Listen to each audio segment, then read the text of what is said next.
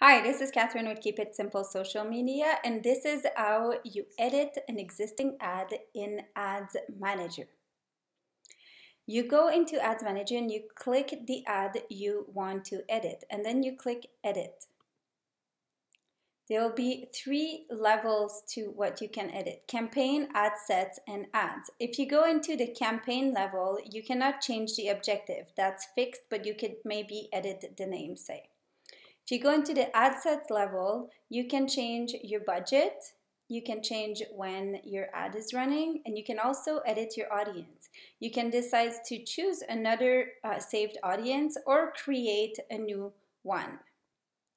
You can also edit the placement where your ad is going to be seen, Facebook, Instagram, and so on, if need be. And then if you go into the ad level, this is where it gets to be tricky. If you have created your ad in Ads Manager from scratch, you will be able to edit the text, the image, and so on.